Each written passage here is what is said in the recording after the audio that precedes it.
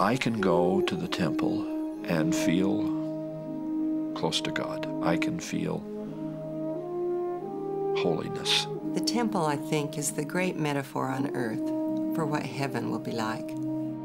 If you understand why we build temples, you must understand first that we believe in revelation and in the restoration of the gospel.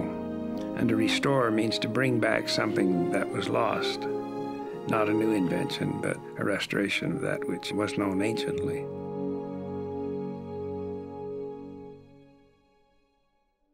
I am both interested and delighted to see so much of ancient religious tradition, particularly biblical tradition, taken up into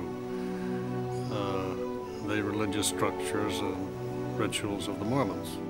Someone who does not know much about temples and Mormons building temples should be directed to the Bible. I feel that the Mormon experience of the temple has sort of restored that meaning to the word temple. 1 Corinthians 15, where Paul speaks about those who baptize themselves for the dead, and obviously takes for granted that there were people who did so, and he has no complaint about it. Now with the Mormons we have it again as a practice.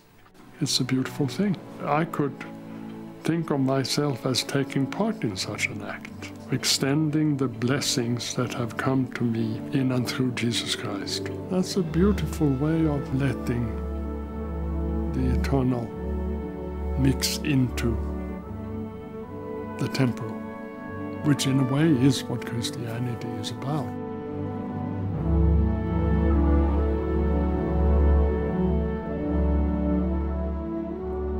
In the Holy Temple, the precious plan of God is taught.